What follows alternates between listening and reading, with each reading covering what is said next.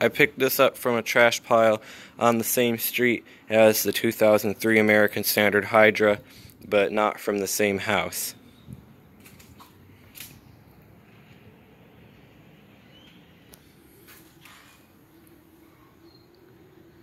For some odd reason, it's got a hole right there. This one here is from 2008, sorry. It has no hole right there. So I guess they changed the design just a little bit. This one's been outside a while. Yet the tank bolts on both sides look shiny new for some odd reason. Then the handle, definitely not original. The float valve is probably original. It really looks like it. The flush valve is original, but broken.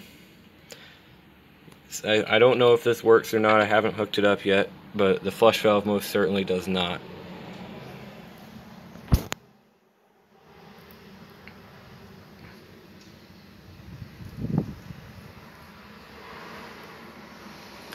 Alright, so I'll clean this up and put a couple new parts in it, and I'll be right back. Alright, that looks a little less unpleasant now, and everything's working properly, so let's finally give this thing a flush.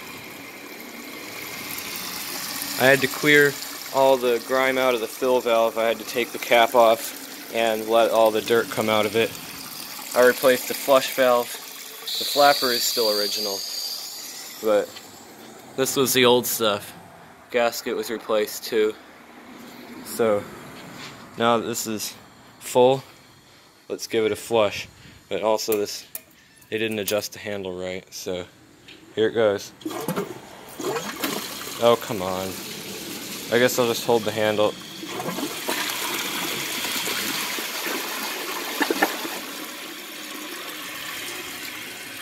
Decent flush.